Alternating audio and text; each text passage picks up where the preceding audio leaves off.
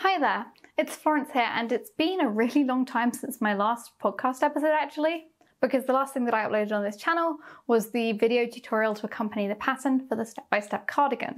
That's something I've been working on for a really long time, so thank you everybody who helped give that pattern a warm welcome. You can check my previous video if you're interested in knitting that cardigan.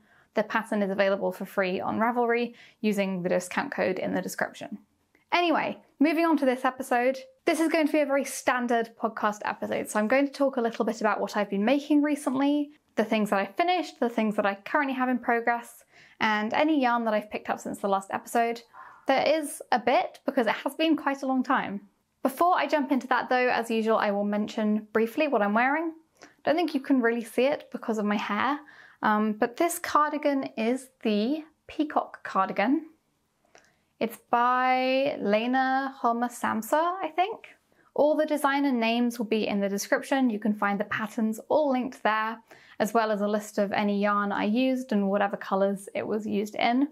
I am bad at remembering yarn numbers. I'm bad at pronouncing names, no matter how hard I try, and I know I talk fast enough that some people have problems understanding me. So all of that information will be in the description so that you can check it if you're interested. Anyway, this is a cardigan that I knitted, I think about a year ago. The yarn that I used was gifted, not in the sponsored sense. I was chatting to another knitter who has an Instagram account, and she was based in South Korea, and we ended up exchanging yarn. So I sent her a box of European yarn, and she sent me a box of yarn from South Korea. And the main strand of yarn that I used to knit this cardigan was one of the yarns she sent me. So I believe it's called Argo Superfine Merino or something along those lines. I did have a look and it's not something I was able to find here at all, which is honestly kind of a shame because I really liked this yarn. It is a little bit thicker than something like the Knitting for Olive Merino, but it had quite a similar texture. I held it with one strand of Isager Alpaca 1 to knit this cardigan, since this cardigan is a DK weight and that was more of a slightly heavier fingering weight. And I really love the fabric that I ended up with. It is very soft. It does need to be de-pilled, but I have worn this cardigan a lot, so that is just fine. I really enjoyed this pattern. The lace was very fun to knit, I remember. And I think I would use a similar yarn combination again. I don't think I can find the exact yarn that I used, but I would definitely try holding something similar, maybe like the Knitting for Olive Merino or Sandnes Garn Sunday or something of that type. Holding that with the Isager Alpaca 1 or an equivalent alpaca lace weight yarn, because I really like the fabric, and if you're not feeling mohair, I think it's a great option for turning a fingering weight yarn into a DK.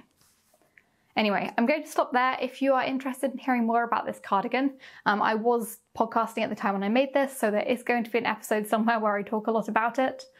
At a guess, I'm probably wearing this cardigan in a picture in the thumbnail, so it should be easy enough to find. And with that, I'm going to jump straight into my first finished object. Actually, I think this is my only finished object. It has been a long time since the last episode, but you'll see when I show you in a second. I have been working on some very large and very involved work in progress pieces with deadlines and stuff, and so this is the only thing that I finished.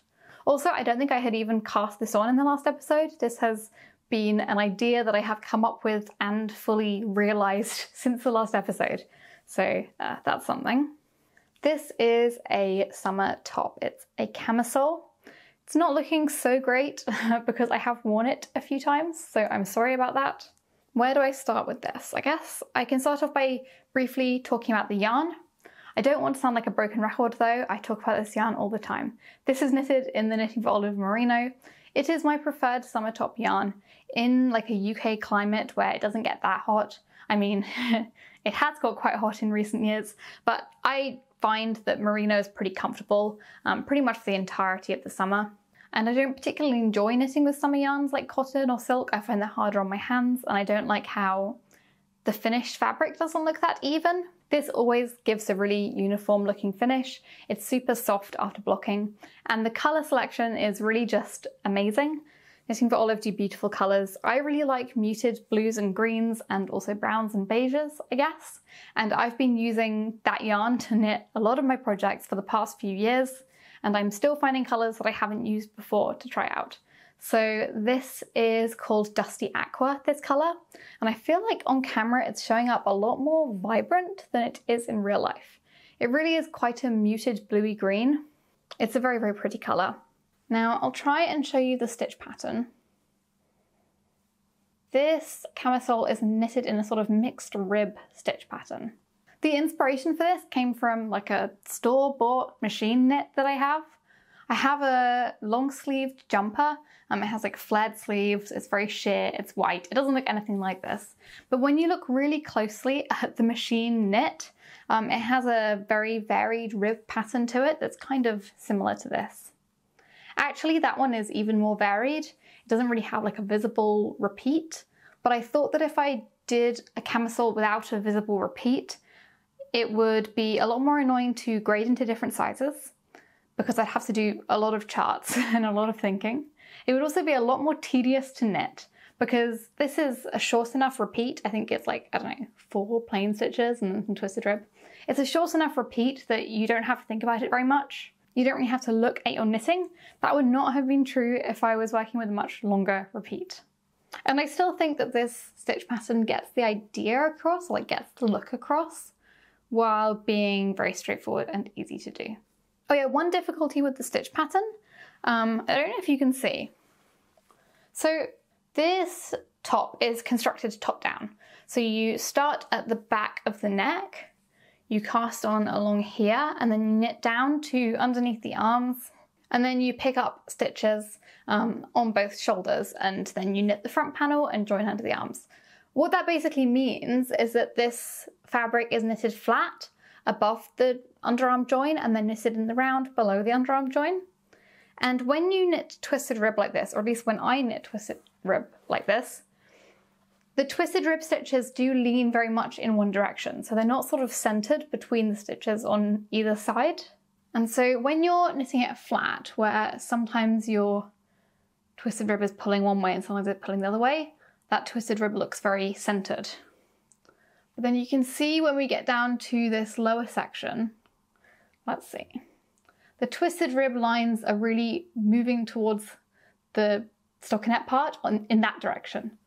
I don't know if that makes any sense at all, but you can see they're not centered. And so you get this sort of line, I don't know if you can see that, where the twisted rib moves a little bit to the right. I don't have like a quick fix for this. I don't really know the best way to resolve it. It doesn't bother me. I don't think most people would notice it at all. It's just when you've knitted something yourself, you're a lot more critical of it, you know? In terms of yarn quantity, I used 2 balls of the Knitting for Olive merino. No, I just broke into the 3rd ball to finish the I-cord. So this is basically 2 balls of yarn. However, I think this is a bit too short. I was obviously kind of impatient. Since it is top down, that brings all the usual advantages of knitting top down. Like you can use every last bit of yarn and you can try it on to see if the length is right for you. And yet I'm still knitting it too short just because I'm impatient and I always kind of optimistically believe it's long enough when it's not quite. Time will tell whether it bothers me enough to like undo the bind off and add a little extra length. Right now I think it's okay, but we will see. I sometimes wish that I was more of a perfectionist so that I would sort these things out. But yeah, it's awkwardly like a just about okay enough length that I'm not jumping on it. We'll see. This neckline I feel like is very popular at the moment. I'm seeing it everywhere. I don't know what you call it. It's basically like just a slit for the neck, but I did do rounded edges just to make it a little bit more of a comfortable fit. I didn't want the top edge to sit too high at the front of the neck, but I also didn't want it to be too low so that it doesn't give that look. Like I really want that straight across wide neckline look, but without any discomfort. And I think that this worked out really well. It definitely sits the way that I want it to when I'm wearing it. I'm really happy with the fit actually. All the edges are done in I-cord. To be honest, I didn't really want the edges to be the focus of this piece. For a while I was debating trying to leave the edges raw, but actually doing a pretty thin I-cord I don't think takes away from it very much. I think it's really subtle, but it gives a much cleaner finish. And I've knitted so many tops over the last few years which have like double knitted edges or folded edges or something really time consuming like that, so the I-cord actually felt very quick and satisfying to do. Overall, I'm very happy with this top. I did do a call for testers for it at the weekend. I think I'm going to contact testers tonight as of filming this. And so by the time you see this video, hopefully the test knit has started and the pattern might be ready so that you guys can knit this for summer. I'm making no promises, but I will do my best because I've noticed a lot of people seem to really like this top. I really like this top. I have plans to knit a second, hopefully, if I get time. Yeah, it just feels like a very successful and fairly quick project. Okay, so moving on to the next thing. I'm not going to speak too much about this because I did show this in the last episode and it is still not finished. But this is a top that I've had on the needles for I think about a year now, and I just keep putting it down because I knitted the neck edge, which is this I-cord, a needle size too large, and so the neck is very open, and I really need to frog that I-cord and put a new I-cord on that's a little bit tighter and gives the top a little bit more shape. But this is now fluffy yarn, so it's been sitting in this I-cord for a year, and I'm really not looking forward to frogging it, so I keep procrastinating on that. However, I did recently finish the body, so it's basically just needing a little bit of extra sleeve finishing. Like, I don't want the sleeves to be long, but I need to transfer these stitches that are on hold onto needles, do some rapid decreases and maybe some I-cord to finish it. And then I need to replace this neck I-cord. I won't talk too much about it because, as I said, I'm sure you've heard most of it already, but as a summary, this is knitted in Cardiff Cashmere Brushlight, which is a cashmere and silk yarn. It's quite expensive. It's basically a silk core with cashmere through it, sort of like a silk mohair is a silk core with mohair through it, if that makes any sense. This is a much shorter and finer halo. It is very, very soft. It feels very, very luxurious. It had better for the price, to be honest. The colour that I used is called mose or mose. I'm not sure. It's a lovely pale green that I've used for other projects in the past. So this piece has a square neckline, puff sleeves, I don't know if you can see, has rapid increases over the top of the sleeves. It has this keyhole on the front with a tie. Yes, I need to weave ends in. Well, I need to weave ends in once I've redone the whole I-cord. And then since last time, I don't think last time I had done the waistband at all, but it has a fitted body, and then at the waist, it has this gathered, see, I don't want to call it a peplum because that gives me flashbacks to like 2012 to 2015, maybe? Was that the age of the peplum? I'm not sure. But it is basically a peplum, right? So I have this gathered mini skirt section. It has I-cord on the join, which I knitted into the fabric as I went. And the I-cord is connected all along the front, but then on the back, I still have the gathering, but there's no connected I-cord. So you can take these I-cord ends that are attached to the front and tie them at the back of the waist. And that way you can really ensure that the waist is like snug and it fits really well. I didn't want to do any kind of edge along the bottom of the top that would cinch it in because I want it to be this sort of floaty, fluffy, gathered skirt bit. I was thinking of doing an I-cord. What I ended up doing was just like 8 rows of garter. I don't know if you can see. I think it looks really nice. It just really needs blocking to stop it from flipping up. But I think that it feels as though once it's blocked, it will stop flipping up and it will work quite well. And then I'll just do garter for the sleeves because I think I want a little bit more structure and a little bit less stretch around the sleeve edge. So yes, I'm not going to go on about this. I am hoping that maybe in the next episode or in the episode after that, this will be completely done. It will have been a long time coming. I am enjoying the process of knitting it. It's just this really pleasant yarn to knit with, very, very soft. And I love the fabric it's making. It's just barely translucent, really ethereal. It's very, very pretty, and I do hope that I'll have plenty of opportunities to wear it this summer. Okay, I feel like I'm really speeding through this because all I have left are 2 work in progress pieces. I think in the last episode I showed 2 pairs of socks that I was working on. I'm not going to show those here just because I haven't really made much progress on them. I've been prioritizing these other 2 big work in progress pieces. And yeah, I guess you'll see them in the future when I have made some progress or when I have them finished. And they're still nice projects to have on the go because they're easy to carry with me, whereas these are quite a bit larger. I guess I will start off with the smaller one. This piece is a test knit, And so before I get into it, I want to say, this yarn is sponsored. This yarn was gifted by Isager because this is a test knit for Ullen Knitwear, who is sponsored by Isager. Okay, where do I start with this? This pattern is, I think, called the Swan blouse. It does definitely make me think of a swan. It's fluffy and white. I think the original sample is white. I'm also doing it in white, although a different white. Maybe that leads nicely into talking about the yarn. This is knitted in a single strand of silk mohair. You might be listening to that and thinking, wow, that sounds like a time-consuming project. You haven't heard the half of it yet, okay? The single strand of silk mohair thing, that is not what makes this a huge, huge project. I will get to that in a second. Anyway, I think the original was knitted in the shade E0 from Isager, which is a very classic cream silk mohair. I instead went for this colour. I think I've showed it and spoken about it before on this channel actually. This is just called 0. So Isager mohair E0 and 0 are different colours. E0 is a classic cream. 0, this colour is much more cool toned. It's almost like a pinky grey white. Like it doesn't have any of the yellow in it that the other cream mohair has. I think a lot of the time if you're holding them with something else, they're pretty interchangeable. But for this, I think this is like one of the prettiest cream mohairs. So yeah, I think that's perfect for this project. I think I've mentioned before, I have used Isager silk mohair for quite a few pieces in the past. I think this is like probably the softest, easily accessible silk mohair, at least here in the UK and I think in a lot of Europe and probably the US and Canada, I don't know. They're the countries I watch podcasters from the most, I guess. This is a really easy to find silk mohair. You can get it in a lot of shops. I can buy this in Oxford, which is really nice.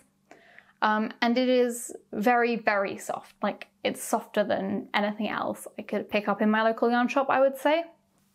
It's a very typical price for silk mohair as well. And especially for a project like this, you really don't need that many balls since it is knitted with a single strand. So it's the kind of project where even if I was not gifted the yarn, I would like try and pick a mohair that is very, very soft.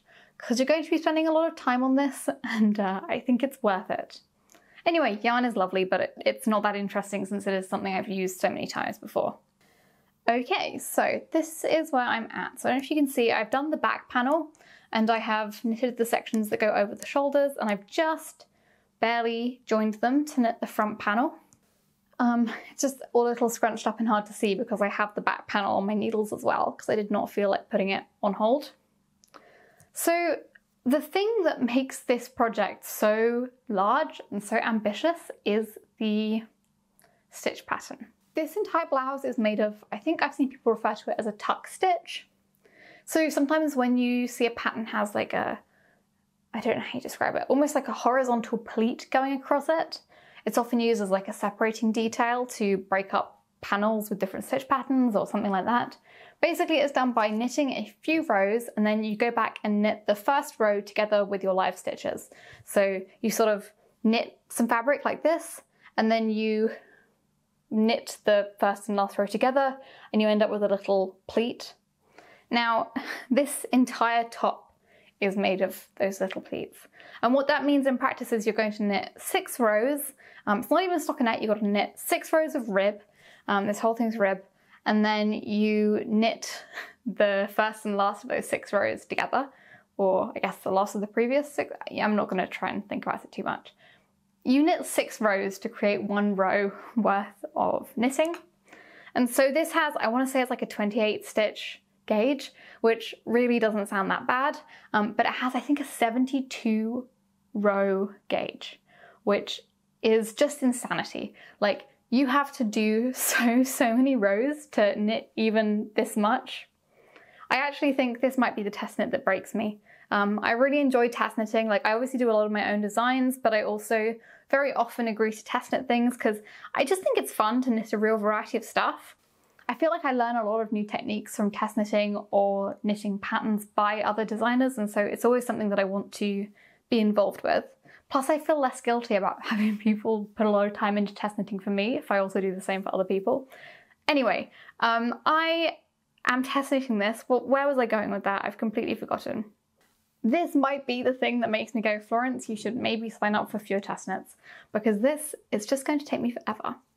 With that being said, it's going to be super beautiful. This blouse it's basically like a short sleeve t-shirt, right? I don't think the actual original sample is finished yet, so I haven't seen a picture of it in its completed state, but at the very least, like the neckline and sleeves are done, so you get a pretty good idea of what it's going to look like. I think it just has sort of folded hems, short sleeves, and I believe it's like a boxy fit. We will see when I get to that point in the pattern. I'm getting quite excited now I've joined the front. I think once I join underneath the arms, it's going to be a very travel-friendly project because it is so small and so light because of the single strand of mohair, and yet it takes forever, so you're never going to run out of knitting to do while you're out and about. Right now I still need some concentration. I should say this is an advanced pattern. The pattern does describe it as an advanced pattern, but like, listen to the warnings. It really is an advanced pattern. Aside from the tuck stitch, which I don't think is that hard in and of itself, it just takes maybe an experienced knitter to not feel discouraged by its rate of growth. Aside from that, there is a lot going on. Like, you have to do a lot of stuff while you're doing the tuck stitch. The tuck stitch is like a 6-row repeat, but all of the increases are a different rate of repeat, so you have to be constantly juggling when was the last time I did increases, and like when do I next need to do an increase row, and when was the last time I did like a tuck stitch. I mean, that's easier to tell just by looking, I guess, but like, you're constantly juggling these two things. Sometimes they'll happen on the same row, that sort of thing. I believe the sleeves have short rows. I actually haven't checked this, but you can see me like touching my face because this is the point where mohair starts getting stuck to my foundation. I am not 100% sure, but I have seen that there are short row instructions in the pattern, so I'm expecting there to be short rows at some point. I will assume it's in the top of the sleeve, as the shoulders don't have short row shaping. I know that sounds like I'm hating this project, but I'm really not. I think it's going to be a very beautiful piece when it's finished. Maybe something that's a little bit hard to style in terms of season.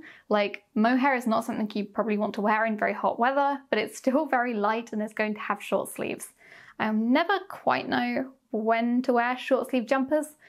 I'm always a big fan of like merino wool in the summer, but mohair in the summer, I might not go that far. I really don't want it sticking to me. I have a really hard time knitting with mohair in the summer as well, I find. But I think if I can get it done during spring when it's still cooler, this will be a really beautiful piece, just so ethereal and delicate. I really like the style of it, and the actual process is not so bad as well. The tuck stitch is quite easy to do once I'm working on the body and the round. It's totally something that I can do like while watching subtitled TV without any problems. So I don't want to put you off this pattern, just like know what you're getting yourself into by the time you start.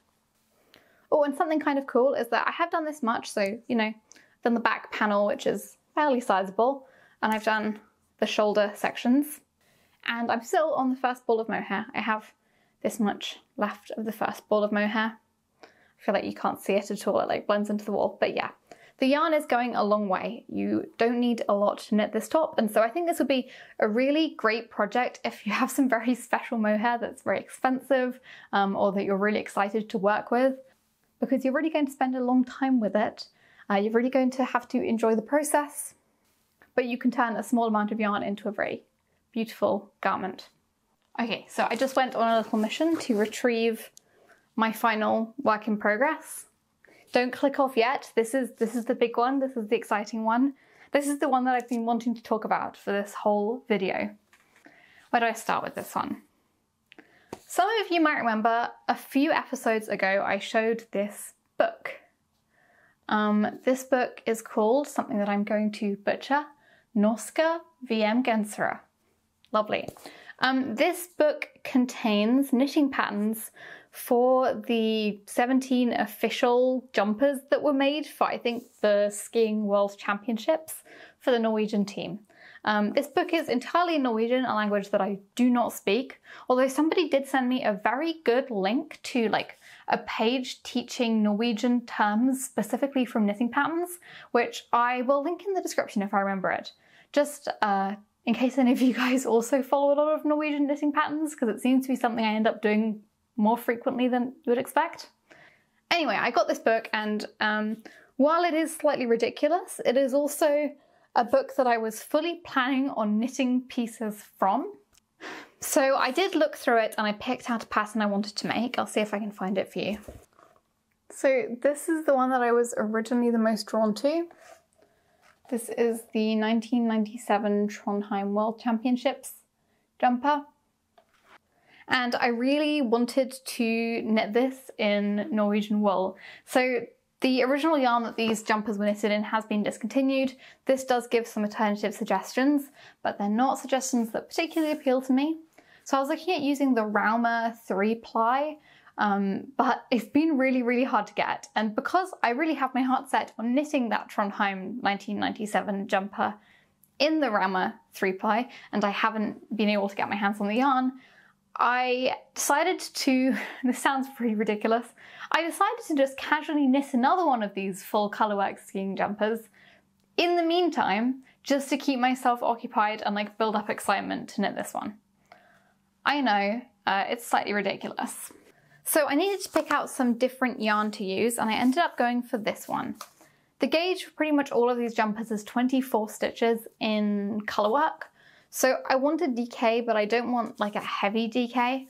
I've seen some people knit them in something like Sandskarn Pigant, which does work, but it looks like it's either going to be very dense or you're going to have to play around with gauge and sizing a bit. But I used some of this a few months ago to knit a jumper. This is Isager Jensen, and this is not sponsored. I bought all of this myself. But I was sent some in white a few months ago to test knit a pattern, and I had quite a lot left over. So I am using the white, but I'm also using all of this that I bought myself, and the white was gifted by Isager for a test knit. Anyway, these are the colours I'm using. On camera they all look black, so that's really fun. This is Isager Jensen, 100% pure new wool. I think it's spun in Denmark. This is a very like woolly wool, like it feels like it came off a sheep. Not in like the scratchy sense. I wouldn't say this is a scratchy wool, but it definitely feels like wool. If you're sensitive to wool, this is probably not the one for you. It comes in these 100-gram hanks. However, each of these 100-gram hanks is like two 50-gram ones twisted together. So these ones here, I've actually like taken half of and wound up to already use for the project, and you can see I have half left, but it's still kept in the hank. At some yarn shops, you can buy just the 50 grams. So they'll divide the hank into two 50-gram hanks, and you can buy them in 50-gram increments, which is nice. My local yarn shop, the Oxford Yarn Store, I know does that. I bought this from my Ivory Room in London because I really wanted to go visit her shop. So I ended up buying all of this in like 100-gram hanks, and that's fine, I'll have left over. I plan on knitting more of these jumpers, most likely, so that works fine for me. I will tell you the colours since I have them here. This is 100 that I've used. This is the main colour. And then I have this dark red, 98. This is a grey, 23S. I have this green. It's like a bluey green colour. It's called 11S. This looked super different online when I was browsing. And then I do have this amazing cherry red. I think this is super beautiful. If you're looking for like a red to knit a red jumper, you should check this out, it's lovely. This is 32S. So these have 250 meters per 100 grams.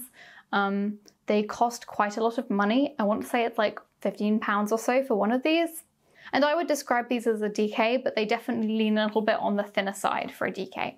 And I think that these really suit this project, both because of the gauge, also because of the colour selection, which I find is very classic, it suits this sort of jumper style well, but also because this jumper is steeked, and I wanted a wool with a little bit more grip to it, like nothing superwash, because I'm still a little bit nervous about steeking this thing, and I wanted to really trust that it wouldn't go anywhere. So I went ahead and knitted a swatch, which I will show you. It looks like this, and for the swatch, I mean, with colourwork swatches, there are a lot of different techniques that you can use. But because this jumper is going to be steeked, I knitted this as a tube, so I was only working the colourwork from the right side, and then once it was done, I cut it open. And I think that just kind of instills some confidence in me that when I cut armholes into this jumper, it's not going to fall to pieces. Anyway, this is what it looks like. I actually did a stitch incorrectly, and then I coloured it in with a Copic marker, if you guys remember Copic markers from back in the day. Can you tell where I messed up the pattern and corrected it with the marker pen? I don't think you can. This swatch certainly looks like something. This is for the 1992 jumper. I will put a picture of it here. This is one of the Winter Olympic ones, so it's not in the book. You can find this pattern online. It was printed previously in a booklet in English, so there is an English pattern floating around, but I haven't been able to find it anywhere. In terms of construction, this thing is knitted from the bottom up. So you cast on at the bottom, you knit rib, you continue with a great big tube all the way up to the shoulders, and then you like seam the shoulders as steeked, you put sleeves into the steeked armholes, all that good stuff.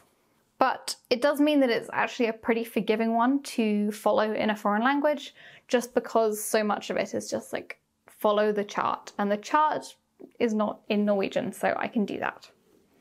And this is where I am currently at. So I have a lot. I probably should avoid showing you the side seam because the pattern doesn't match up on the sides, so it will look much prettier if I show you the front like this. Yeah, this thing is, in my humble opinion, beautiful. I am having the time of my life knitting this, just obsessed.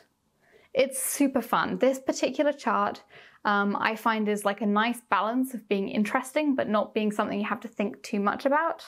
You do have to check the chart every round, but once you've looked at the chart at the start of the round, you can then put it away. You don't have to follow it for the entire round.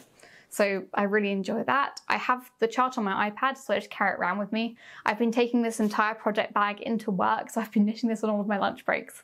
And that's basically where I've made most of the progress on this while I worked on that mohair test knit at home.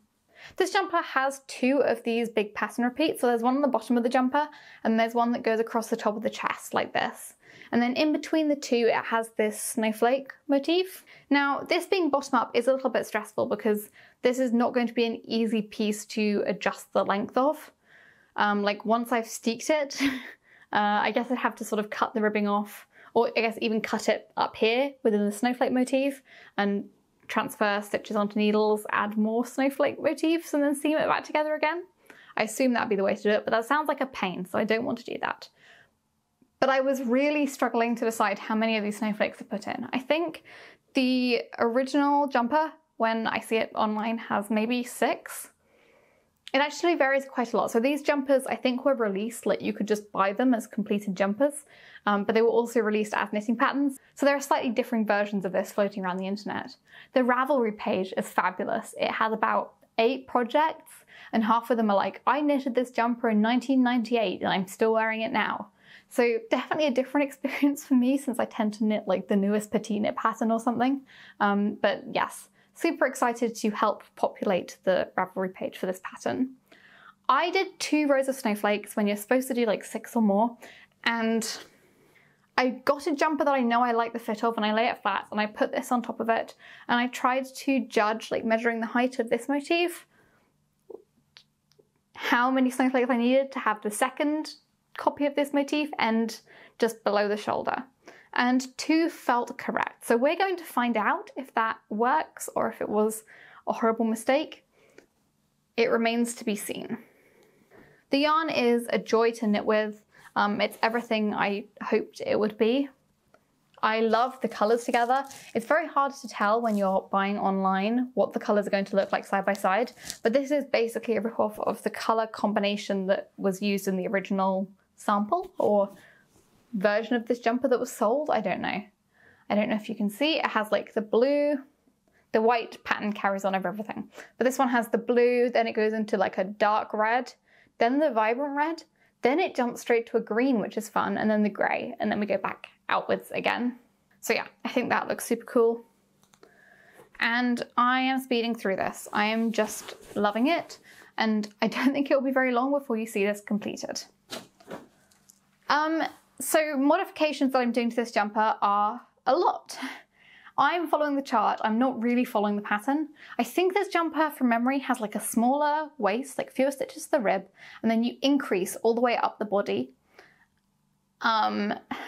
Which I feel like is a slightly dated look, I don't know. I just wanted it to be straight up and down, and so I picked a stitch count that is not any of the sizes, cast on that many stitches. With patterns like this, the motif doesn't match up on the sides anyway, so you don't need to worry about picking a stitch count such that the motif matches up. It doesn't need to. and I'm just going to carry on knitting a big tube for the entire body. The sleeves I'm more concerned about because this jumper, it's that kind of style where like the sleeves don't have any shaping in the top. It's just a big tube with like some taper towards the cuff. And these jumpers tend to have a lot of extra fabric under the arms. My dad and my sister both wear these sorts of Norwegian colourwork jumpers all the time in the winter. And they're always complaining or like asking me for help with how they can modify them to take out some of the extra fabric that they get in the like underarm area. And I feel like that sort of drop shoulder only works when the jumper is very, very oversized, which this is not. This is like probably 20 to 25 centimeters positive ease on me. It's a bit hard to tell right now. I did do a gauge swatch, so I'm sensible, but this wasn't the needle size I ended up using. I knitted this swatch, went up on needle size, and then didn't want to knit a second swatch, so I'm still slightly in the dark. So I am not quite sure that those sleeves will look good, and I'm not a very confident or proficient colourwork knitter, so the question's going to be, can I find a way to make the sleeves sit at an angle? Do I want to try and do some kind of short rows? Do I want to do some kind of like staggered bind off? What am I going to do to make the sleeves sit at like a downwards angle rather than straight out? Because that's what I want, to get less fabric in the underarm. That is a problem for future me right now. I'm just having fun knitting a big tube. This transitions nicely into the next part of this video, which is I was having so much fun knitting the big tube, I've bought yarn to make another one. I went at the weekend to the Oxford Yarn Store, which is my local yarn shop, and I was just curious as to like what the options were for a light DK that is non-superwash and woolly and would work out well for a jumper like this.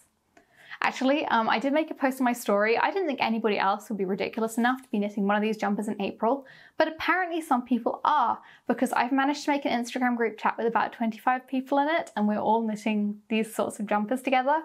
And it's very cool seeing how everybody's jumpers are looking.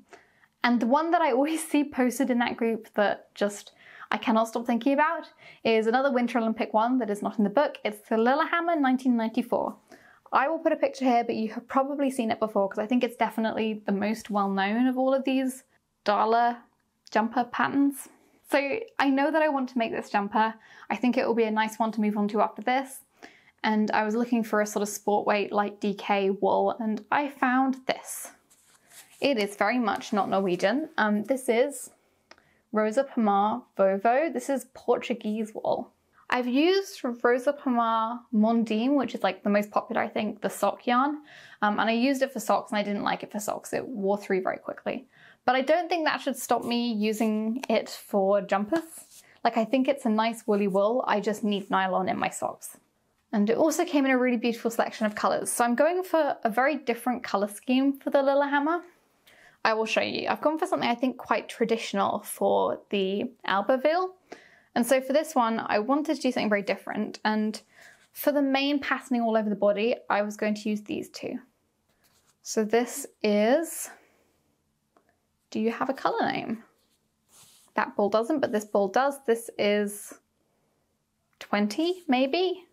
I can't read what the numbers on the packaging are. I think that the white is 20 and the blue is A568. I will dig out the other colours that I got. Here they are. Can you see the colour combination? This is A583. The brown is number 1. And then A573 for the green. So this is what they look like. And yeah, most of it's blue and white, and then the details will include these other colours as well. I am super excited to try this yarn. I think it's going to be just perfect for this project. I'll have to play around a bit with needle size, but yeah, it feels very cool that I'll have one of these jumpers in a very classic colour scheme, and then one of these jumpers in very sort of Eastery pastels. I'm not really a pastel colour person, but blue and white is very much in my comfort zone, so I think I'll be really happy with that.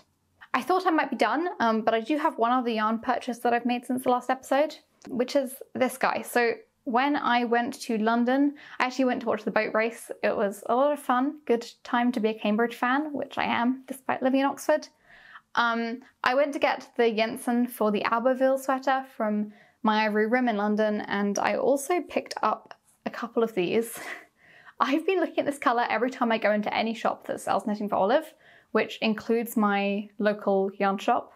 It's called poppy blue, and every time I ask whoever I'm with whether I could pull off this colour, and they, without exception, say to me, no, or they're like, yeah, totally. But I believe that this colour is going to be cute, and so I got it. I don't know what I'm going to do with it yet. I bought 2 of them, which is like a summer top quantity if I'm taking risks. Should I have bought 3? Probably. But yes, I got 2. And then I got one more sweater quantity while I was there.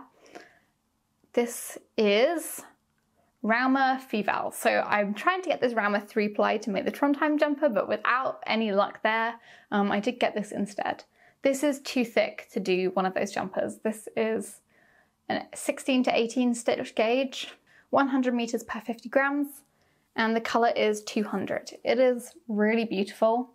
This is very much woolly wool.